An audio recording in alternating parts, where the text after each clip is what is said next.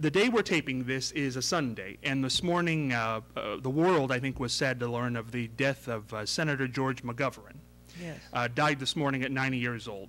Democratic senator, ran for president in 1972, the infamous Watergate campaign, in which he ran against President Richard Nixon.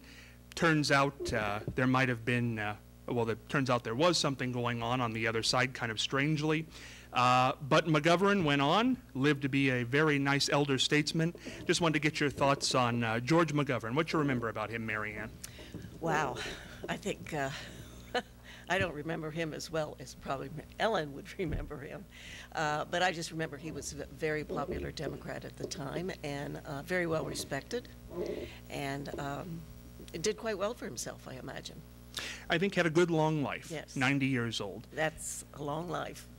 Mary Ellen, your thoughts on George McGovern? Well, 1972, I ran for clerk of courts, and I remember it was quite a campaign. But then I saw George McGovern when he was ambassador. I'm sitting here trying to remember where he was ambassador. Was it Japan?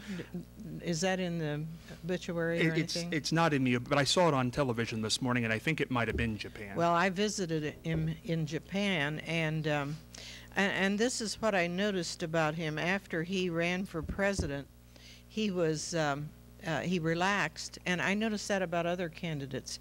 After they run for president and then they go through all of that, it seems like it causes them to be more relaxed and make better speeches than they did when they were running, which is what he did. He was he told jokes, and he was very funny.